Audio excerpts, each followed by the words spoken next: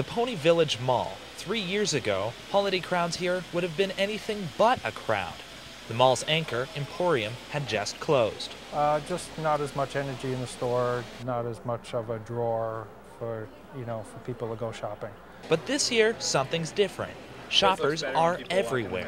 This is a really good start of the Christmas season, much better than it was a few years ago when the mall wasn't as productive as it is right now.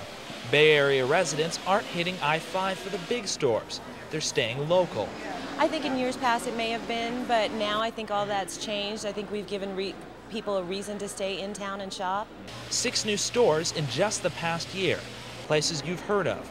Ross's, Fuel. I'd say probably today's been a little busier. Yeah, a little busier than it has in the past few years. Evers Glassworks has seen it all. 25 years of seasonal vending, and this year is the best. And a lot of the stores have closed, but a lot of new ones have come in. One of the biggest shopping days across the country, and finally in Coos Bay. We've seen ups and downs, but we're certainly glad that this is an up. And we feel that it is an up and the start of a very good beginning for the mall again.